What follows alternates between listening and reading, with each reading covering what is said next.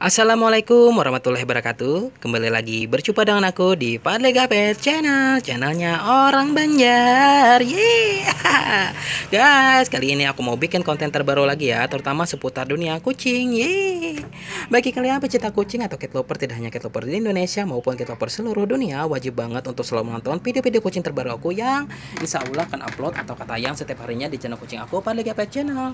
Pastikan kalian semua menonton ya, karena rugi banget deh kalau kalian tidak menonton. Kenapa? Karena banyak banget informasi penting, informasi menarik seputar dunia kucing yang sayang banget kalau kalian abaikan begitu saja. Ini untuk menambah pengetahuan kalian dan wawasan kalian seputar dunia kucing tentunya. Apalagi nih kalau di rumah banyak banget melihara kucing seperti aku ya, kurang lebih 8 ekor kucing guys ya. Karena beberapa hari yang lalu ya, atau beberapa minggu yang lalu, Mami Putih telah melahirkan 2 ekor kitten yang sangat lucu, unik, menggemaskan, pokoknya beda dari kucing-kucing lainnya seluruh dunia. Cuma kucing Penyebab channel saja guys.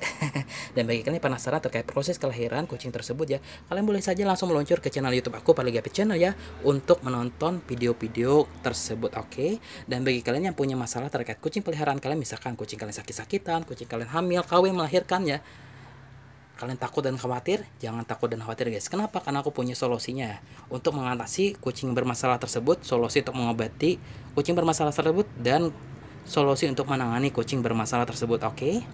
Kalian boleh saja menonton video tersebut ya sendiri di kos-kosan. Bagi kalian mahasiswa, boleh juga bersama keluarga, teman, sahabat, tetangga, makhluk halus boleh guys. Malah aku senang video aku ditonton oleh banyak orang, oke? Dan bagi kalian ya yang belum subscribe ya, please subscribe, comment, like, and share ya guys, please sanget nih, karena satu subscribe dan sangat membantu banget untuk perkembangan dan kemajuan channel kucing aku, agar channel kucing aku ini semakin harinya semakin sukses, viral, terkenal, tidak hanya di Indonesia maupun di seluruh dunia. Semua itu berkat bantuan kalian ya, berkat bantuan kalian yang sudah subscribe, buruan tonton videonya karena sudah terupload tuh. Dan yang belum subscribe, buruan subscribe sekarang ya, buruan subscribe sekarang ya. Aku tunggu loh guys ya. Oke, terima kasih. Ntar ya guys.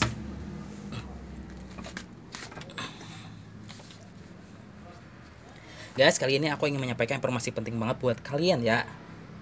Nah, apakah kalian pernah melihat kucing kalian kesepian dan apa konsekuensinya? Nah, simak video ini sampai selesai dan jangan di skip ya. Nah, kucing sering dianggap sebagai makhluk mandiri yang tidak ada masalah dengan hidupnya sendiri. Nah, si kucing sering dibanding-bandingkan dengan anjing yang lebih menyukai hubungan dengan ya sosial lah, manusia maupun dan lain sebagainya ya. Sebenarnya kucing adalah hewan sosial yang membutuhkan stimulasi dan persahabatan dalam hidup si kucing tersebut untuk bahagia. Nah, kita lihat ya guys, bisakah kucing menjadi kesepian? Nah, kucing pasti bisa menjadi kesepian. Sedihnya, kucing menderita kesepian karena seringkali manusia menganggap kucing tidak sosial dan mandiri serta senang ditinggal sendirian selama berjam-jam. Kesalahan persepsi ini menyebabkan masalah bagi kucing dan pemiliknya. Lalu sifat kucing sosial itu bagaimana? Nah, kucing mendapatkan reputasi sebagai hewan penyendiri karena si kucing beradaptasi untuk berburu mangsa sendiri. Kucing liar dan kucing jalanan sebenarnya hidup berkelompok dengan struktur sosial yang melibatkan kerjasama timbal balik antara kucing betina dan anak kucing mereka. Nah, kita melihat kucing sebagai hewan yang tidak sosial karena menurut para pelaku hewan, Sharon L. Cornell Davis, persepsi keliru bahwa menjadi sosial berarti berperilaku seperti spesies yang umumnya dianggap sebagai sosial oleh manusia, misalkan manusia, anjing, kuda ya, dan lain sebagainya. Dengan kata lain, karena kucing kalian tidak berperilaku seperti anjing yang amat terikat pada manusia, bukan berarti bahwa kucing tidak menginginkan persahabatan ya, dan si kucing juga dapat merasakan kesepian yang secara ekstrim ya. Nah, lalu setiap kucing itu berbeda-beda, kenapa sih? Nah, ini ya guys penjelasannya. Nah, meskipun kucing ya makhluk sosial, memang benar bahwa beberapa kucing tidak peduli dengan kucing lainnya. Ini sebabnya ya, sosialisasi yang buruk ketika masa kecil, perilaku teritorial terutama di antara kucing yang tidak disteril, atau hanya karena kepribadian unik kucing itu sendiri ya. Nah, seekor kucing mungkin tidak ingin ada kucing lain di sekitarnya, tetapi si kucing merasa kesepian tanpa interaksi dan stimulasi manusia ya. Lalu berapa lama sih kucing bisa sendirian guys? Nah, secara umum ya, kucing ini bisa sendirian lebih lama lah dari seekor anjing karena si kucing tidak perlu keluar untuk menghilangkan kebosanannya. Ini adalah alasan lain mengapa kucing dilihat sebagai hewan yang tidak terlalu membutuhkan manusia ya. Nah, jika kalian memiliki kucing dan akan keluar rumah, kalian harus memastikan kucing kalian tidak ditinggal terlalu lama sesuai pedoman usianya sebagai berikut ya. Kucing itu berusia 4 bulan atau lebih kecil tidak boleh ditinggal lebih dari 2 hingga 4 jam. Anak kucing berusia hingga 5 bulan harus ditengok setiap 5 jam sekali. Anak kucing berusia 6 bulan ya, itu hingga 12 bulan dapat ditinggal sendirian selama 8 jam. Anak kucing dewasa berusia 1 tahun ya ke atas, ini tidak memiliki masalah kesehatan ya, dapat hidup sendirian hingga berhari-hari penuh ya. Namun jika kucing akan sendirian selama itu karena kalian harus pergi jauh dari rumah, sebaiknya itu mintalah seseorang untuk menengok kucing kalian selama periode 40 jam ya, agar kucing kalian tersebut ya tidak merasa kesepian. Oke. Lalu tanda kucing merasa kesepian bagaimana sih? Nah, kalian mengetahui kucing kalian kesepian atau mungkin bosan, seringkali keduanya bisa terjadi bersamaan karena kucing ya yang tidak memiliki banyak kegiatan dan punya teman bisa dengan cepat menjadi bosan dan kesepian ya.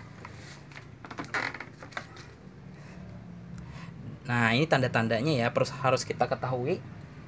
Nah, mungkin bersuara berlebihan yang pertama ya. Nah, jika kalian melihat seekor kucing mengeluarkan suara lebih banyak dari biasanya, ini bisa menjadi tanda bahwa si kucing merasa kesepian. Nah, jika bising banget ya, ini membuat sangat intens ketika kalian ya kembali ke rumah, dan ketika akan pergi ini menunjukkan bahwa si kucing mungkin stres karena dibiarkan sendiri ya. Tuh. Yang kedua, ini perubahan perilakunya ya. Nah, jika kalian melihat perilaku kucing itu berubah dari waktu ke waktu, ini mungkin disebabkan oleh kesepian, terutama jika kalian sering jauh dari kucing tersebut. Beberapa perilaku umum yang akan kalian lihat dengan kucing yang kesepian itu ya, seperti ya, perilakunya semakin manja ya, grooming berlebihan ya, sampai bulunya tersebut rontok gitu, perilaku merusak di sekitar rumah, bersuara secara intens ya, termasuk mengeong-ngeong dan lain sebagainya gitulah guys ya.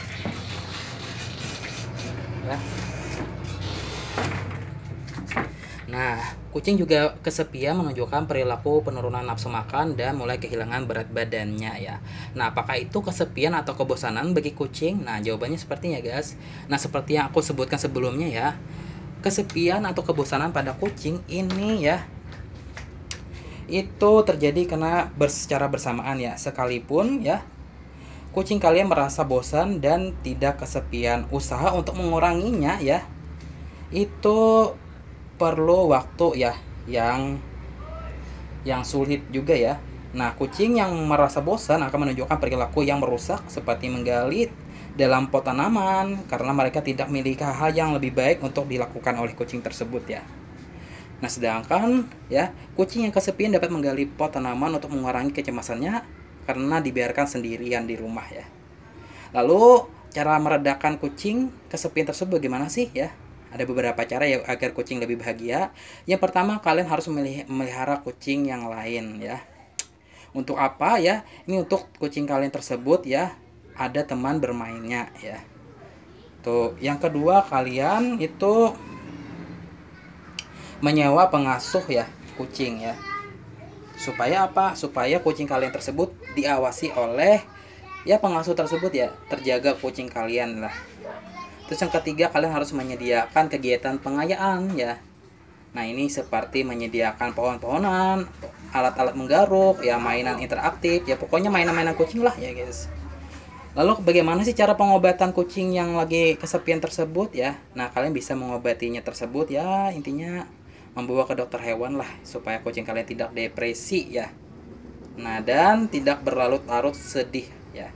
Nah, mungkin ini saja bisa aku sampaikan ya guys terkait kesedihan pada kucing. Jangan lupa please subscribe, comment, like, and share. Terima kasih. Wassalamualaikum warahmatullahi wabarakatuh. Bye.